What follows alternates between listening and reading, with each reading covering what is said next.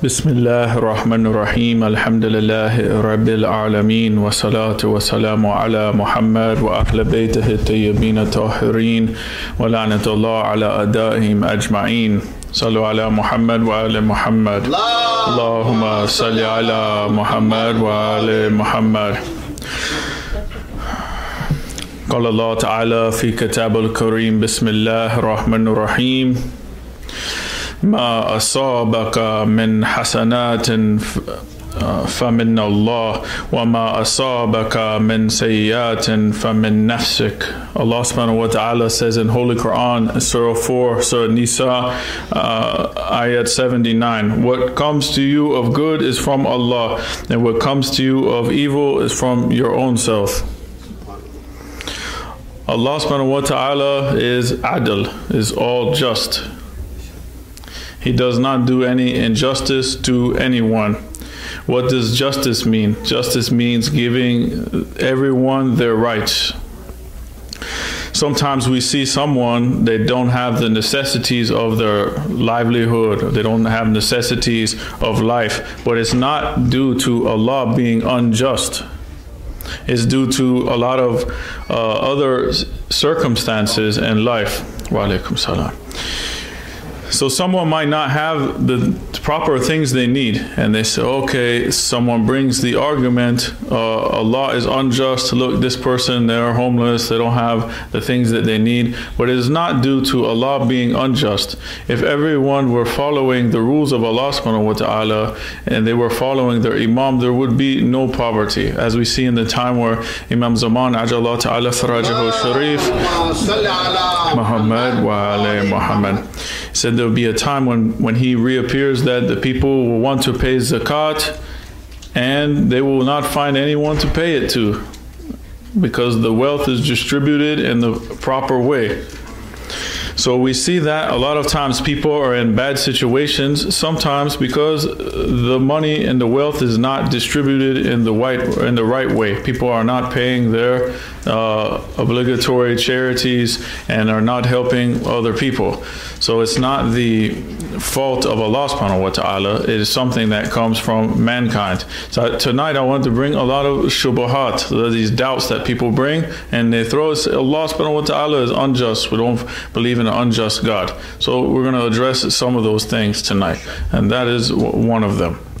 So we see that other people hoard wealth. They have millions and billions and tons of money. They hoard their money and they don't help other people. If they're following what Allah subhanahu wa ta'ala says, no one needs billions and billions of dollars. They can use this money and help other people and still live good life. But they want to hoard their wealth and they live good and they look at other people and they don't help them. This is not the way of Islam.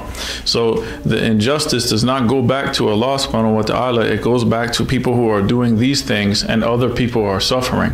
We see a lot of Middle Eastern countries, one ruler or his family or some other places are living in palaces and other people are struggling. While they are living good and having private jets and doing all sorts of things, other people can find food to eat. This is injustice of that person. It's not due to Allah subhanahu wa ta'ala, it's due to this man being unjust. When we see that Amir al-Mu'mineen Ali alayhi salam says, Allah has fixed the livelihood of the destitute, the poor. Their livelihood is in the wealth of the rich. Consequently, whenever a destitute or a poor person remains hungry, it is because some rich person has denied him his share, and Allah will question them about that. So we see that our Imam is saying this, that the livelihood sometimes is in the money with the rich, and the rich will be tested on how they use their money and how they spend their money. We see that our sixth Imam, he says, on resurrection day, Allah will apologize to the needy believer. Those who went through struggles and they were needy and they went through poverty in this life, Allah will apologize to them on the day of judgment. just as a brother apologizes to his brother. Allah says, I swear by my honor, I didn't make you poor to humiliate you. So Allah will apologize to that person for what they went to. And they says that I didn't make you poor to humiliate you. Push this curtain aside and see what I have given you instead. For all the sufferings they went through, being poor and going through poverty, we see that there's no end to it, and we feel like it's choking us if we're in that situation. Allah says, don't worry, push this curtain aside and see what I have for you on this day. Then the man pushes the curtain aside and he looks at what Allah has given him instead of this world. He will say that there was no harm for me as to what you took away from me in this dunya, considering all that you have given me now and hereafter. So this man, even if he probably had the chance to go back and be rich after he saw all the things he got, he says, no problem, everything is good. I've got a lot of reward for being patient and going through all those trials. Our seventh Imam, Imam Kadhim alayhi salam, Allahumma salli ala Muhammad wa ala Muhammad.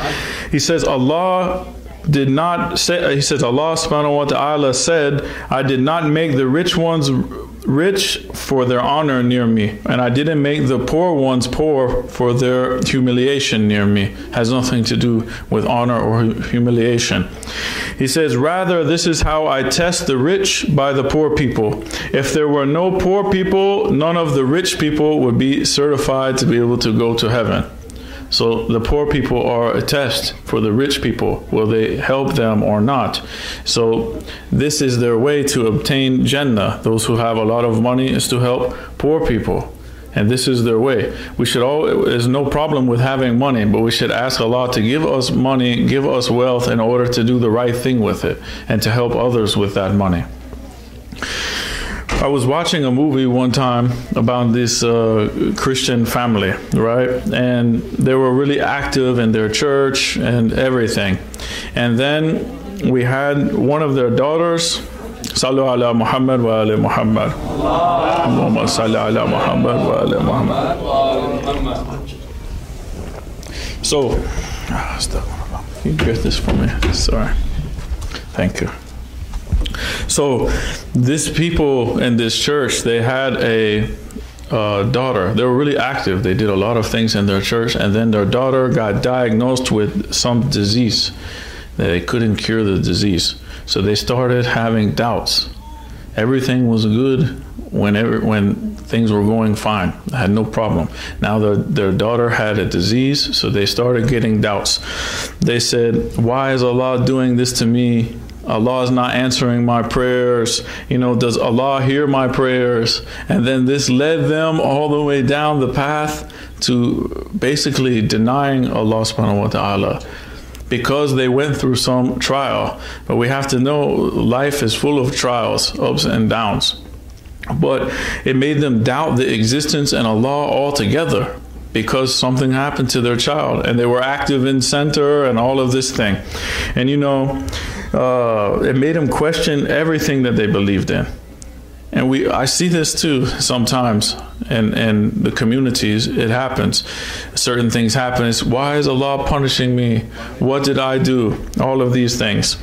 And you know, a lot of the generation now, teenagers or college age, some of them, they get these doubts and they don't know how to answer them, and then they go towards the atheism, because one doubt leads to another doubt and another doubt, and then next thing you know, just because one question wasn't answered, now they reject everything. Or they can't answer one thing in the Quran. They have one doubt about the Quran. They say, I don't believe this thing here came from Allah. So their one doubt in that one ayat leads them to doubt in the whole book and reject the whole book. And we have answers for everything with Quran and Ahlul Bayt. We just have to dig a little bit and find the answer, and we can find it. And when we don't know, we have to go and ask. We can't let the doubt continuously go on in our mind, because it will disturb us and our way of thinking and all of these things. We have to find the solution for the doubt. And you know, even now, these youth that are going towards that path, they're starting to, you know, even mock other people who are believing in Allah. They're mocking other people for being Shias. They're mocking people for believing in Allah, for being in Islam. They're saying, oh, why are you going through all of those motions and praying? Allah doesn't hear your prayers. I prayed one time and He didn't answer me, so now I don't believe in Allah. It doesn't work like that, you know? But they're going down this type of path. So, you know, the root of all that problems is ignorance. It's lack of knowledge. That's the problem. If we have a firm foundation in our beliefs, then we won't have those problems. But we have to dig deep into our aqaid, our beliefs. That's the most important. It doesn't matter if you know every fiqh masail and your aqaid is messed up. Aqaid is fiqh al-akbar. You have to have good beliefs. What is the point of you doing all this ahkam and your beliefs they're messed up? We have to have a good grasp on Tawheed, Nubuwwat, Imamat, Ma'ad, all of these things. So that is one thing. So we have to study and we have to learn the rational arguments to refute these type of doubts when they come. Don't be afraid of the doubt. The doubt comes, okay. We have ammunition to go against the doubt. Let's take it on. And we're going to go research. No problem. We don't know right now. We'll go back and we'll research and we'll come back and we try to prove the doubt wrong. We try to bring Quran. We bring riwayat, narrations from Ahlul Bayt. We bring our aql, our intellect. We bring various scholars said different things. We can go and look at a lot of different things to come and prove every belief that we have. So we have to go in, and we have books like this. There's a lot of books that have, one of the books I studied in the Hawza, Aqad al-Haqqa, it's an Arabic book by Sayyid Ali Hussein Sadr. And he brings every belief we have, basically almost all of the beliefs. And he brings them, and he brings first Quran. Then he brings narrations. Then he brings the aql. Then he brings ijma, if that's applicable, the consensus from the earlier scholars. And it's very beautiful because we find a lot of support for all of our beliefs. And inshallah, if you're able to read the Arabic books, it would be very good. And pray for me, I get tawfiq one day, I can try to translate this work, inshallah. So one of these questions and these doubts that people bring is, why does a loving God allow suffering? Valid question, valid doubt. People bring it all the time. So why does Allah, He's supposed to be loving, He allows people to suffer in the world? So I see people suffering in the world, Allah must not love them, so I don't believe in this God. This is what people say. It's all because of this one thing. I would say at least like half of the people are atheists from just this one doubt. So they say, if there's a God, we shouldn't see such horrible things in the earth. We shouldn't see such horrible things in the world. All these catastrophes and all these people starving and going without things. Allah doesn't love them and answer them. This is the doubt. So when they don't have the answer for the doubt, their faith gets shaken. People come to them and say, well, answer this for me. And you don't know, and it just starts to shake the youth. This is one of the questions that comes. So we have to be able to answer it. As youth, you have to be able to learn how to answer it. And parents, you have to be able to learn when your children come to you and ask you that. So the questioner who's making this doubt, he's saying, Allah doesn't love these people. So because he's allowing them to suffer. So he says that this God must be unjust because he's allowing them to suffer. So the thing that's preventing him from believing in Allah is not that he rejects that there can be a God. He rejects an unjust God. He says, if there's a God, there wouldn't be this suffering here. I reject a God that allows this type of suffering. So he rejects an unjust God. Okay. He's not rejecting Allah. He's just rejecting an unjust God. We reject unjust God too. We believe Allah is adl.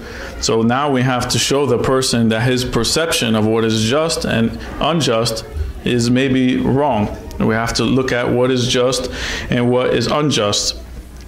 So some people, they come and attribute that injustice or wrongdoing, evil, comes from Allah. Astaghfirullah. We saw the ayat, all good comes from Allah, all evil comes from mankind. Okay, then they bring the ayat, قُلْ أَعُوذُ بِرَبِّ الْفَلَقِ مِنْ شَرِّ مَا خَلَقَ. They said, we seek refuge in Allah from the evil that He created. They said, look, Allah created evil. It's in Quran. No, it's not that. And what we're saying, we're seeking refuge in the evil of what He created. Allah created mankind. Mankind can do what? He can do good, he can do evil. We're seeking refuge in Allah from the evil that mankind is doing. Not that Allah subhanahu wa ta'ala created evil.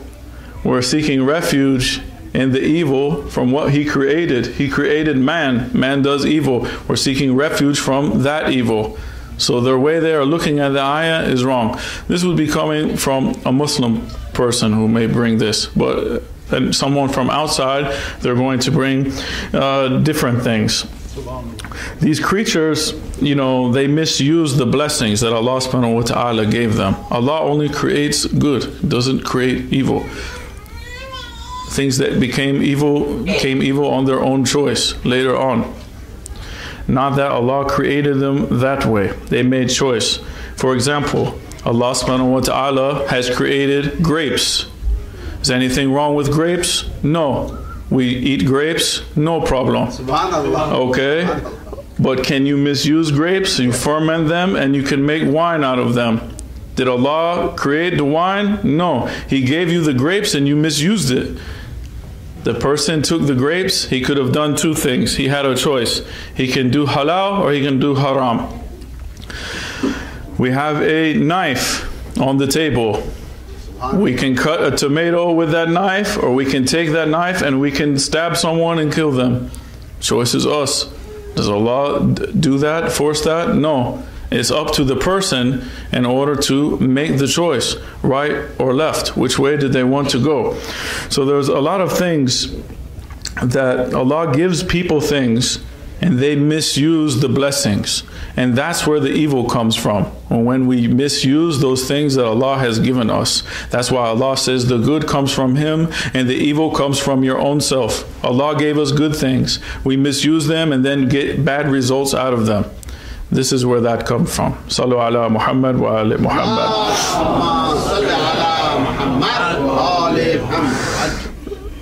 A lot of questions they have about unjust God suffering in the world, they're related to children most of the time with special needs a lot of times. Or some people who may have been born with some deformities or something like this.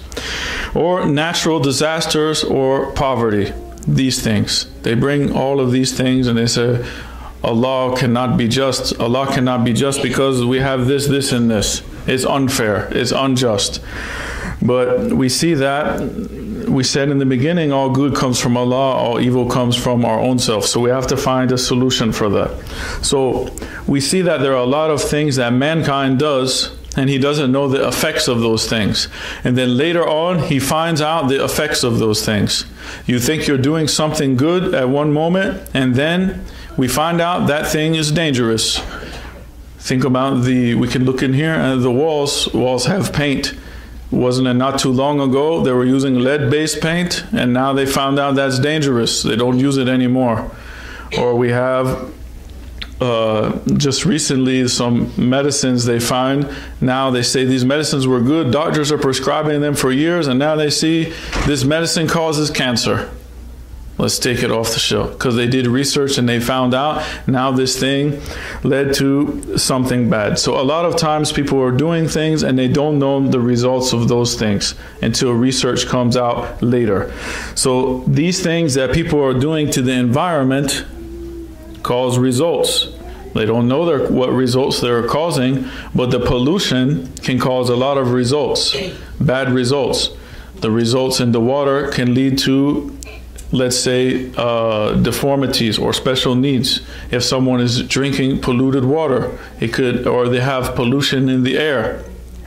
Some of these things they find that they've traced it back to maybe the 3rd trimester of the woman's pregnancy, and says something happens in this time with the environment, maybe pollution, and it can lead to this defect or something like this. So it's something that mankind is doing that we're maybe not aware of it, but it's leading to some other results. So a lot of times we see people are considering a hardship also a hardship from Allah when it is in fact from mankind themselves. So this is one way to answer some of these questions. Sallu ala Muhammad wa ali Muhammad.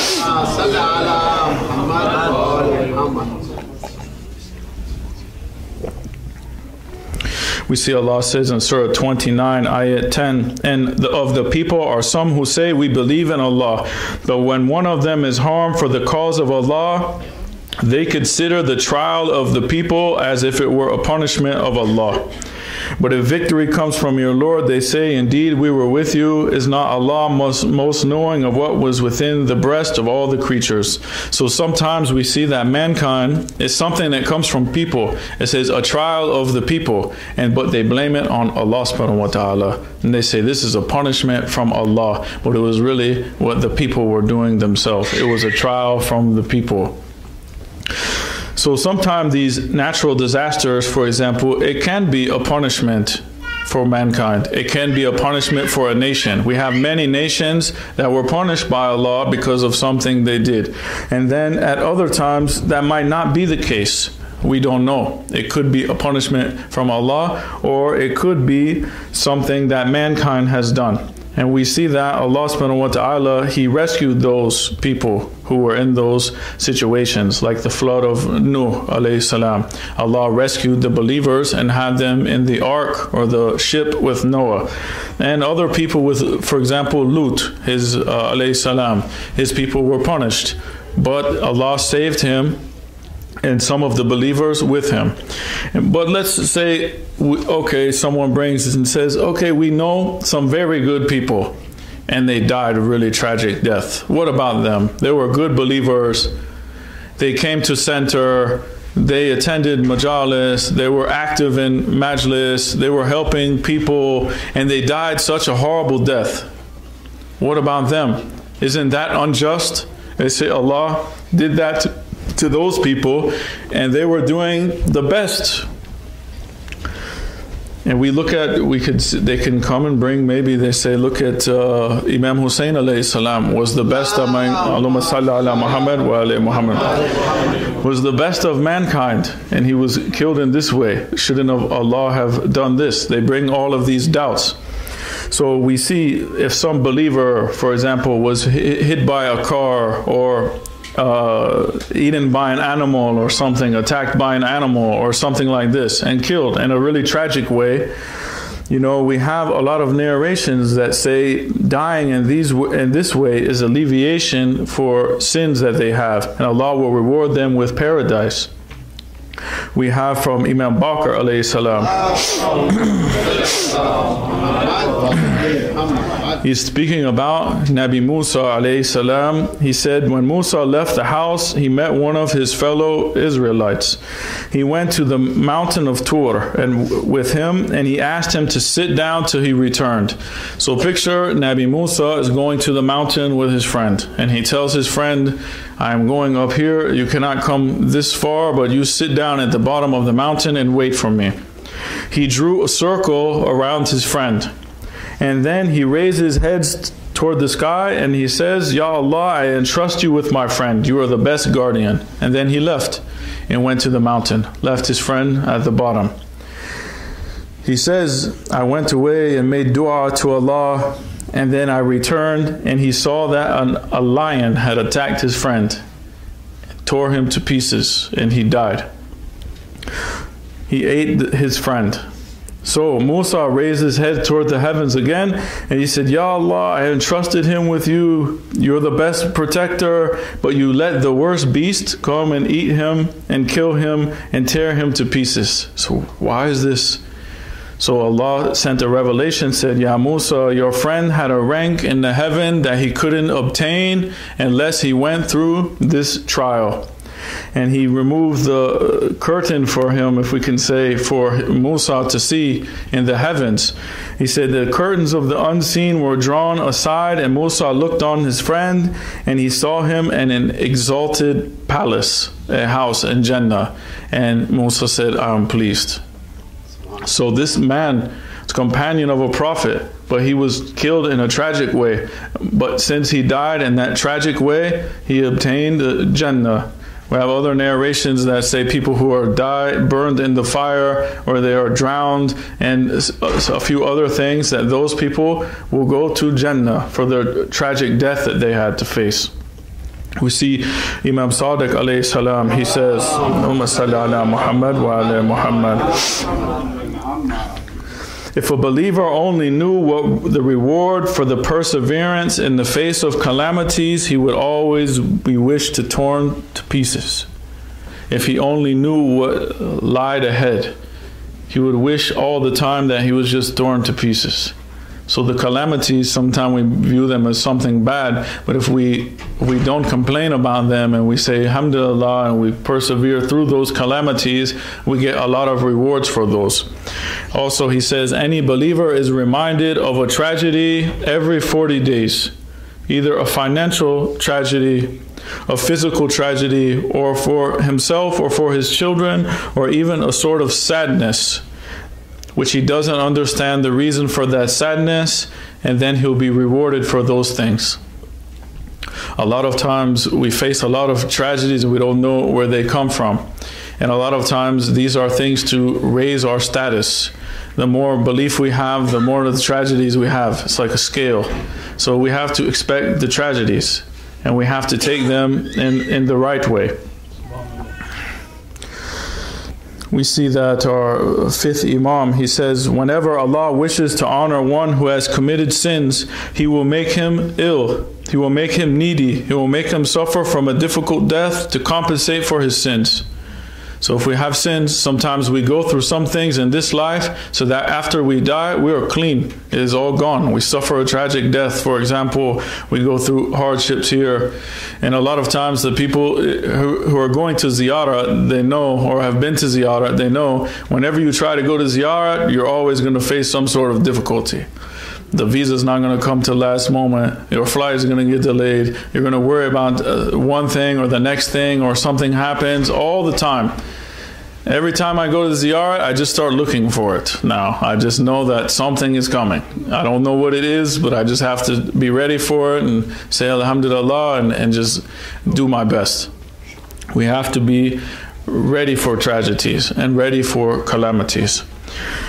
So the Imam, he says, whenever Allah wishes to humiliate someone who has done some good deeds, let's say someone has done some good deeds, but he's maybe a disbeliever and rejects Allah, but he has done good deeds, He will make him perfectly healthy, improve his living conditions, make death easy for him to compensate for his good deeds in this world before he goes to meet his Lord. So a lot of time we have the sins. We go through the tragic death and we meet Allah subhanahu wa ta'ala without any sin. If we have more sin, maybe we have to get punished in barzakh. Na'udhu billah. Allah save us from those things. Sometimes we see some things that are harmful. We see them. They're not always bad things. We think they're bad, but they're not bad. So our perception could be wrong. For example, we see snakes. We're like, I don't want anything to do with the snakes. They're all bad. I don't know why Allah created snakes, for example. They could bite me and do, I'm scared of snakes and this and that. We can bring all of these things. So we see the snakes as bad.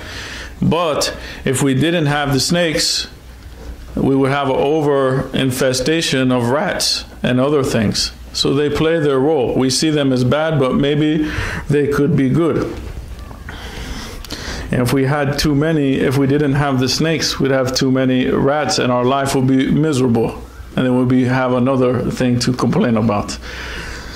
So also some people, they hate the spiders. The spiders are bad, But the spiders, they capture other insects and they kill other insects. So our perception, a lot of times, it could be wrong. Something we see as bad, it could actually be good. We have to look at those prophets that Allah subhanahu wa ta'ala sent to us. Allah put all their stories in the Quran. We have to look at them. They're instruction guides for us because we might face the similar problem and we know how to deal with it. We have to look at, they were the greatest men of their times. The Hujjatullah, the proof of Allah in the earth. the one Allah appointed for us to follow, and for their communities and their times to follow. Why were they afflicted with so many tragedies? They didn't have any sins, so someone may bring this doubt. They say he was the highest person. For example, Rasulullah, he was the highest one in the standing with Allah subhanahu wa ta'ala, the best of creation. Why did he go through more tragedies than anyone else and any of the other prophets? He didn't have any sin, he was ma'soom, so why did he go through hardships? We have answer for it, we have narration. All we have to do is go back to Imams that have the narrations for everything. I've said many times, we have a lot of books, it's right at our fingertip. We can just go look. We see that someone asked Imambargah alayhi salam same question. Muhammad wa ala Muhammad. He said, "Oh, may I be your devoted servant. When we read the verse, whatever misfortune happens to you is because of the thing that your hands have done. Does it mean that the misfortunes that happened to the Prophet and that happened to Amirul Mu'mineen and Ahlul Bayt were due to sins?" This is what this companion is asking, because he really wants to know. He says, "May I be your devoted servant." So he's not saying it in a negative way, but someone is probably bringing this doubt to him and he needs to know how to answer. So he said, they didn't do anything, so how does this ayat come into effect here? The Imam answers him, he says, their misfortunes were not due to sins, but their misfortunes were so extensive, they suffered so much that they'll get rewarded for them. It only increases their ranks higher and higher and higher. It wasn't due to sins, but they suffered a lot because they are the highest in creation and they will be in the highest position. We have to take examples from Quran to follow. We have to look at Ayub, Nabi Ayub alayhi salam. He lost everything. He was very sick. Did Nabi Ayub alayhi salam ever quit praising Allah subhanahu wa ta'ala? No. Did he ever complain? No. I've seen this happen to someone. He was in the jail, had a life sentence. He prayed and prayed and prayed. Allah granted him, he got out. He got out, he found he had cancer. So he said, Allah did this and let me out and now I have cancer. So what kind of Allah, stuck for Allah, these are the things he's saying. So he left Islam and he came back ended up going back to the jail. But he left Islam because of that, because he had a cancer. We have to look, Nabi Ayub alayhi salam was sick. He had the cancer, he didn't have cancer, but he had sickness. This other guy had cancer, similar thing. If we get sick, alhamdulillah, no matter what our situation is good or bad, we have to say alhamdulillah. We have to look at the story of the person on the boat in the Quran. It says he was in the boat and the boat is rocking back and forth and that big storm is coming. And then he prays to Allah subhanahu wa ta'ala, please let me get to the land. I'll be the best mu'min, basically. I'll do whatever you want. Just let me get to the land. I'm terrified. I don't want to die out here. So he goes and gets to the land, and Allah granted him his need, his answer. He got to land. What did he do? He said he turned his back and forgot all about his promise. And he forgot Allah subhanahu wa ta'ala. All of us have been through some trouble. No matter what it was, we were in that situation like the man in the boat. We felt like it was impossible. Call on Allah subhanahu wa ta'ala to save us from that calamity, whatever it is. But when Allah saves us, we have to be thankful to Allah subhanahu wa ta'ala and not be like the man in the boat. Sallu ala Muhammad wa ala Muhammad. We see that Prophet Muhammad sallallahu alayhi wa ala Muhammad wa ala Muhammad. He suffered most of all. He went through so many tragedies in his life. This musibah is great. It's very heavy. But he lost his sons. He had several sons that were born to him and they all died very young. Do we see Prophet ever complain? No.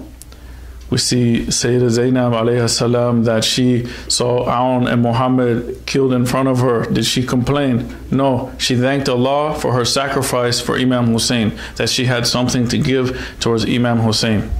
So I was telling the youth earlier, there's two ways to look at the problem.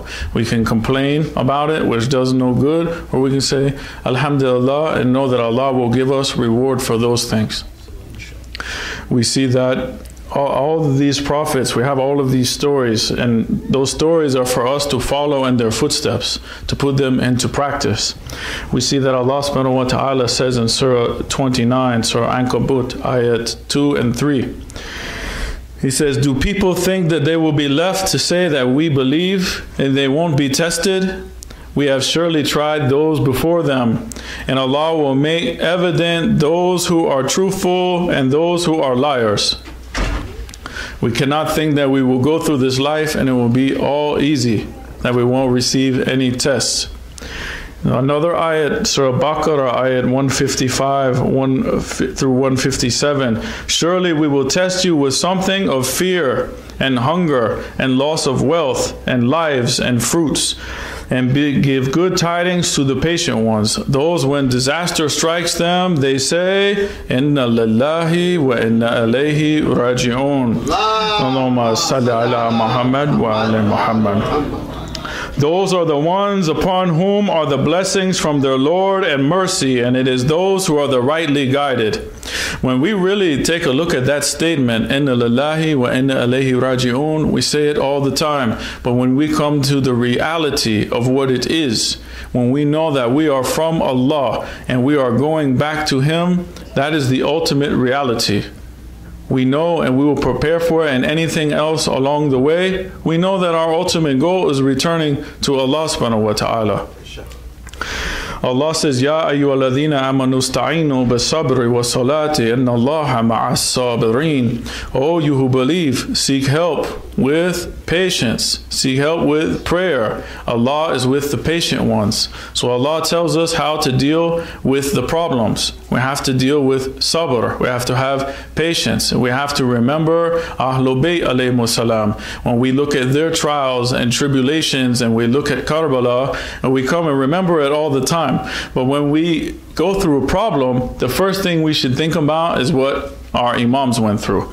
And when we think about that, nothing else matters at all. When a loved one dies, what did they say that we should do? We should remember Imam Hussein alayhi salam.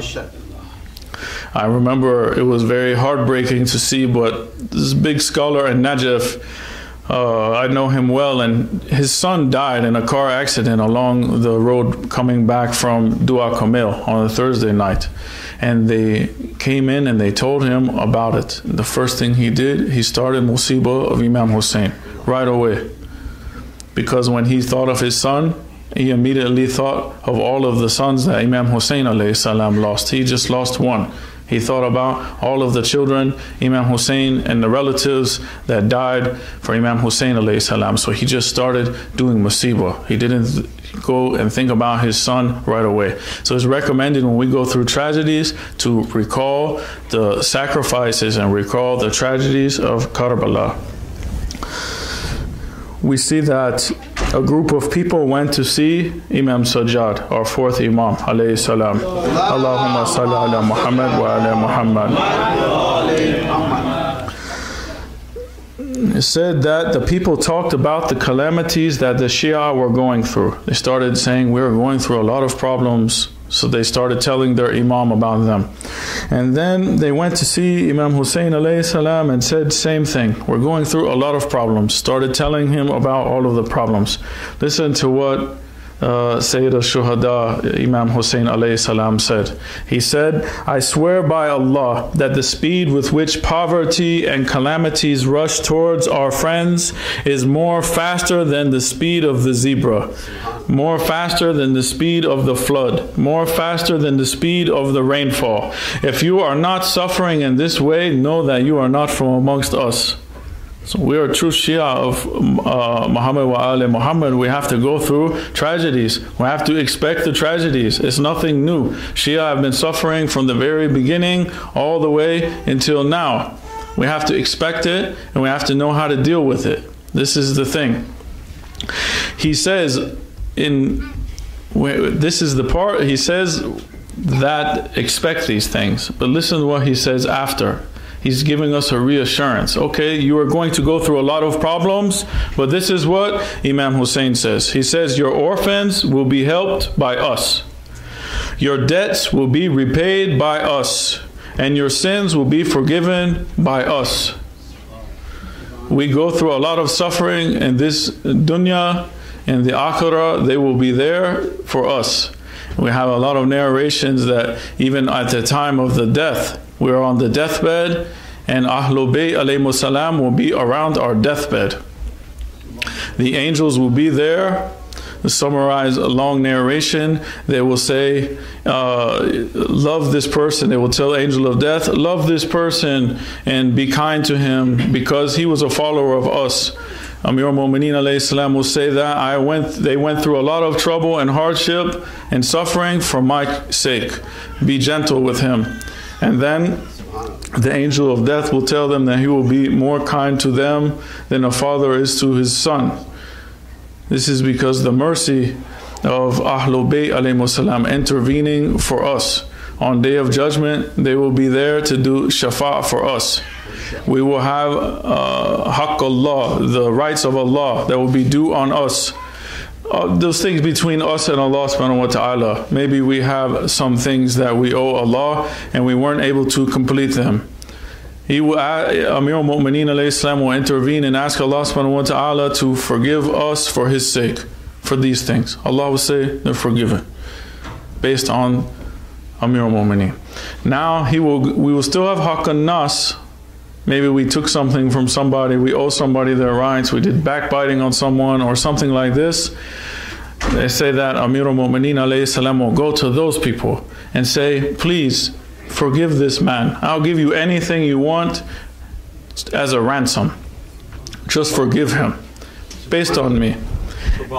The narrations say that when they ask for one thing, they said they want one nafas, one breath of Amir al-Mu'mineen on the night that he slept in the Prophet's bed when he made the hijrah. Just one reward for one breath. That's it. And on that day, he says, okay, I give it to you. You can have it. This man is forgiven. He's able to go to Jannah now.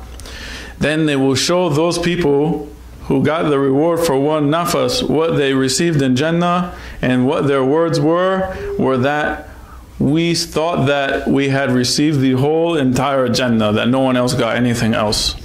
And that's the reward for just one breath of Amir al-Mu'mineen. Now what kind of person Amir al-Mu'mineen? We can never even reach the dust under the feet when we start to talk about the status of Amir al-Mu'mineen alayhi salam.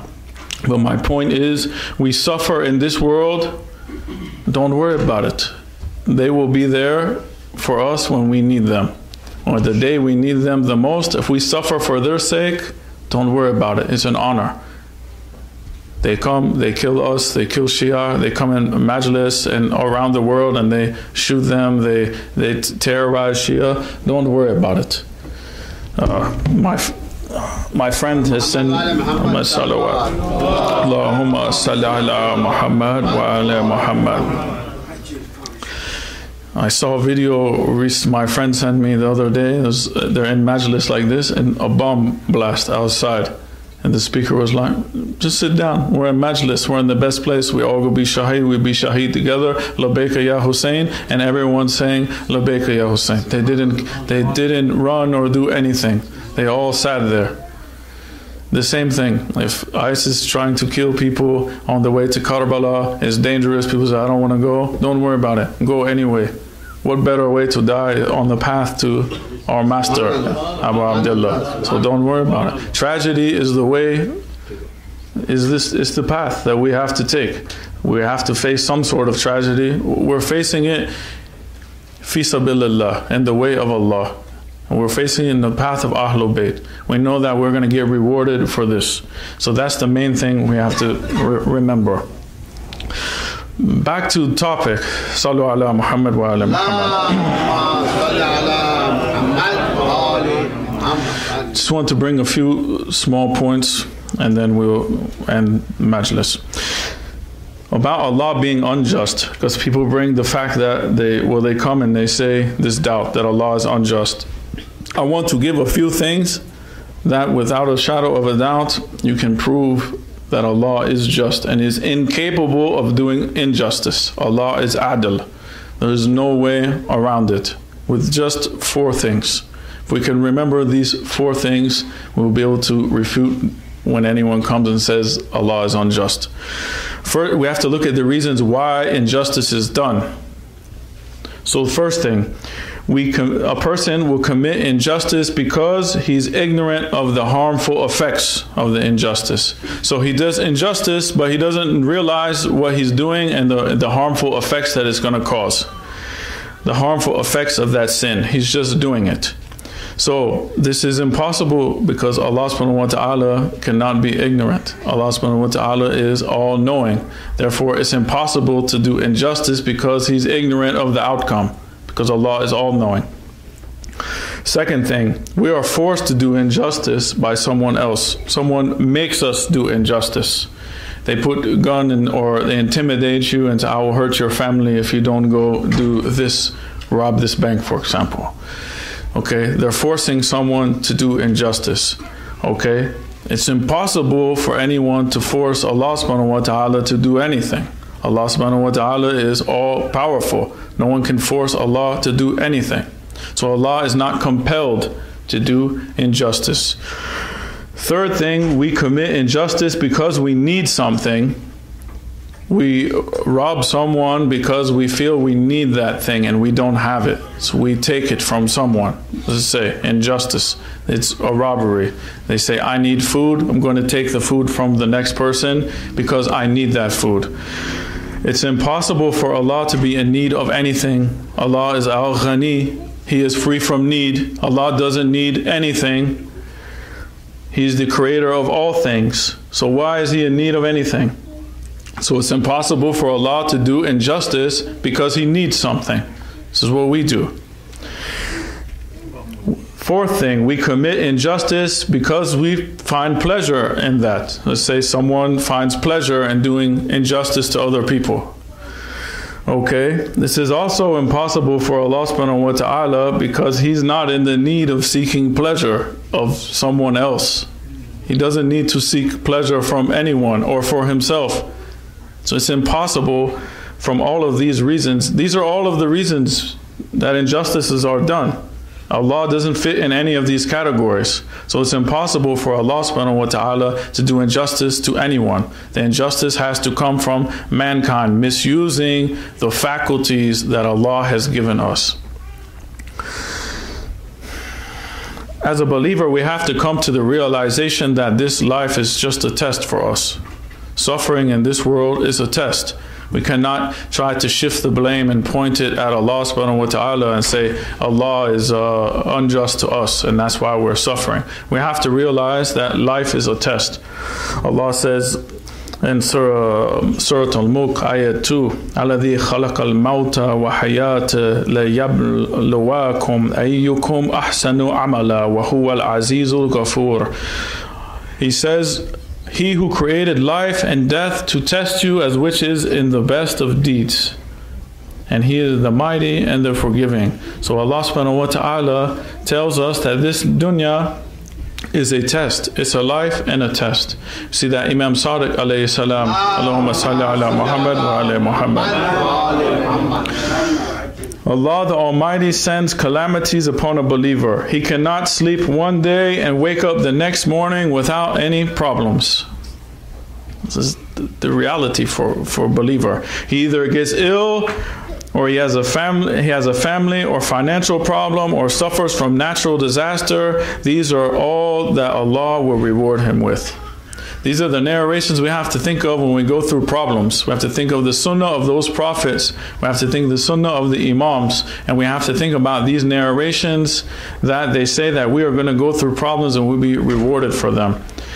He also says a believer is reminded of a tragedy every 40 days, either financial, physical, or with his children. He also says the people who suffered the worst were the prophets. Prophets were the ones who suffered the worst. Then there are those who are similar to the prophets who suffered the worst hardships. When we look at those who suffered worst hardships, we go back and we think about the tragedy of Karbala, and we come here today and we remember the tragedies that they faced. We see that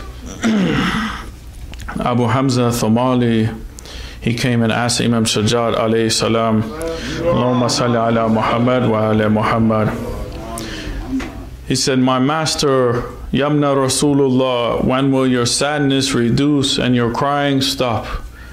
Imam, you are crying all the time. When will your sadness ever end? Is there an end to your sadness? Isn't death something normal for you and martyrdom an honor for you? Imam replied, may Allah accept your efforts. Allah took away Yusuf from his father, and Prophet Yaqub wept until he became blind and his hair turned white. But as for me, I saw my father and my family slaughtered in front of my very eyes on plain of Karbala. My sadness will continue into the day I meet him. Ya Allah. Now we turn. How could Imam Sajjad alayhi salam not cry when remembering the way that they entered into Damascus as captives? When the caravan reached the outskirts of Damascus, Umar bin Sa'ad received the message that the prisoners were not to be brought. Ya Allah. Imam Sajjad, he says, Ya Allah. When the caravan reached the outskirts of Damascus, Umar bin Sa'ad received the message that the prisoners were not to be brought into the capital until Yazid had completed all of the preparations. Imam Sajjad is remembering all of these things. Yazid invited all the ambassadors, foreign dignitaries, leading citizens from around his court. People were ordered to line up the streets. Musicians were brought. People were asked to play music. Dancers were told to dance in the street. Such were the festivities organized by Yazid for the entry of the grandson and the granddaughters of Rasulullah when they came into Sham. They had their hands tied behind their backs and they were on unsaddled camels. These are the children of the Prophet of Allah, the Prophet that they claim to follow. This is the children of Rasulullah, hands tied behind their backs, musicians playing in the street. A carnival was going on. People were dancing and celebrating at the tragedies of the children of Rasulullah. The holy household of Muhammad was led in the city as prisoners. How did they greet the family of Rasulullah? They were surrounded by these dancers and musicians, and crowds of citizens were yelling insults at the grandson of Rasulullah. They started throwing stones at Imam Sajjad and the women from the Ahlul Bayt.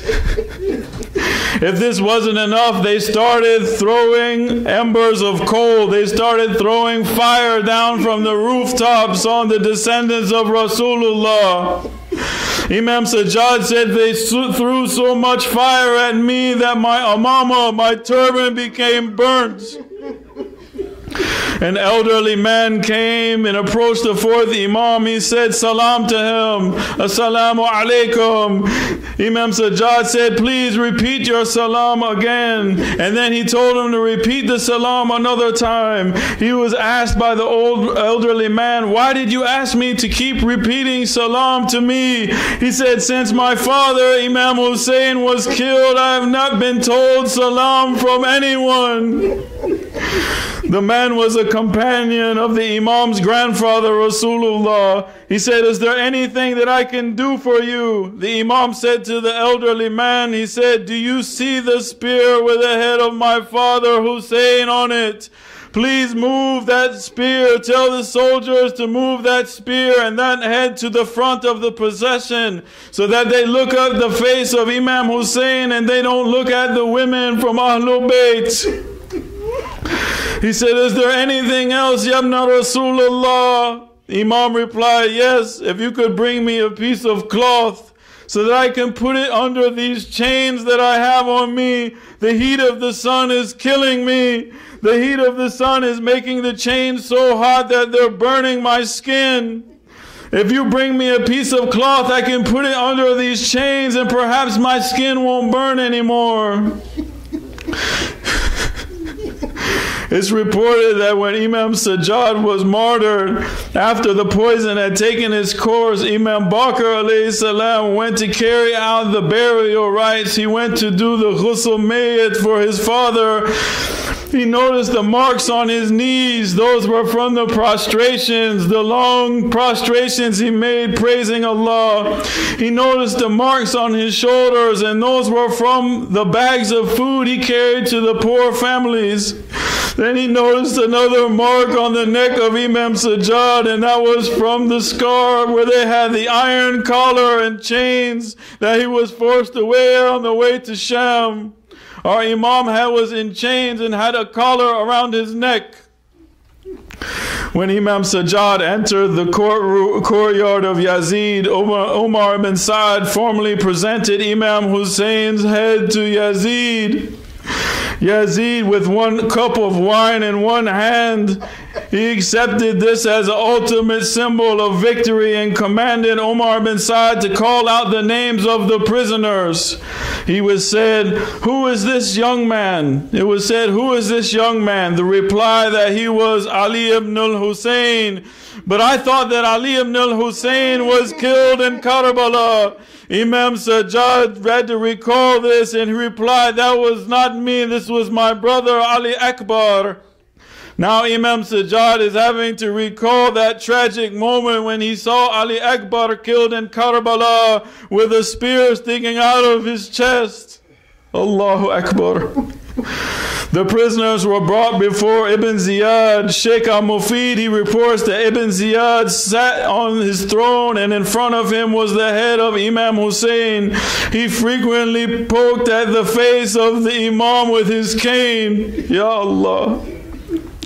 There was an old companion of Rasulullah in this place. When he saw that, he stood up and he said, to stop that, he said, "Take your cane away from those lips. Wallahi, I have seen those lips kiss the lips of Rasulullah. Rasulullah would kiss Imam Hussein. How are you poking at the head of the grandson of Rasulullah?"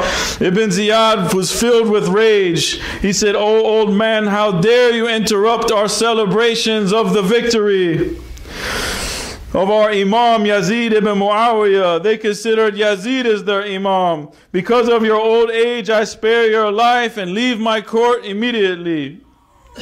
Yazid tells them to kill Imam Ali Zain al-Abidin. Yazid tells them to kill Imam Sajjad.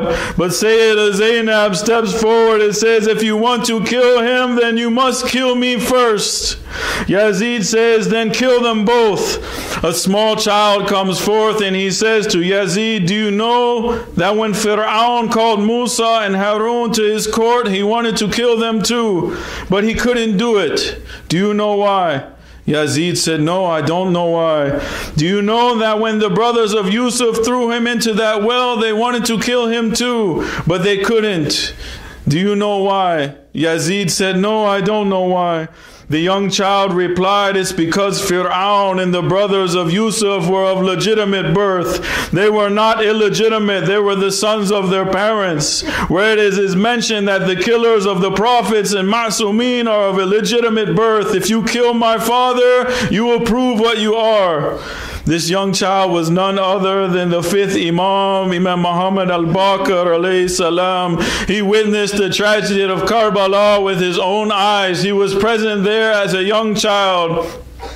The same Imam was asked later in his life who was the most madloom, who was the most oppressed one in Karbala. The Imam told him that it was none other than Sayyida Zainab, because every time they wanted to whip anyone from amongst them, Sayyida Zainab would get in front of them to shield them. Sayyida Zainab was whipped every time so much that it was hard for her own husband to recognize her when she came back. Ya Allah. Yazid turned towards Imam Zain al-Abidin and he said, well, you can tell us who has been victorious on this day. The Imam looked at him and replied, Yazid, final victory can only belong to those on the right path. Let us look at you and look at Hussein, my father, whom you got killed so mercilessly. Was the grandson of Rasulullah, who had said that Hussein is from me and I am from Hussein. Hussein minni wa anna min Hussein. He was born a Muslim and he upheld the laws and principles of Islam his entire life. You are the grandson of Abu Sufyan and Hind, who spent their lives fighting against Rasulullah. Yazid was now greatly embarrassed to silence the Imam. He told them to call the adhan. When the muadhin cried out, Ashhadu anna Muhammadan Rasulullah, Imam Zain al-Abidin said, Yazid, speak the truth. Was Muhammad my grandfather or your grandfather? Yazid ordered the prisoners to be moved to a prison, but it wasn't just a prison, it was a dungeon. Only part of it had a roof and the rest was open to the sky. An iron grill was around this prison so that no one could get in or out. Ya Allah. Bibi Zainab said that the place was so cold at nights that no one could have proper sleep, and it was so hot in the day that it felt like an oven. It was here that our fourth Imam, still under these chains, the ladies and the children, spent many great agonies and spent many days in this dungeon of Yazid. Inna lillahi wa inna ilayhi raji'un. Ya Hussein. Ya Hussein.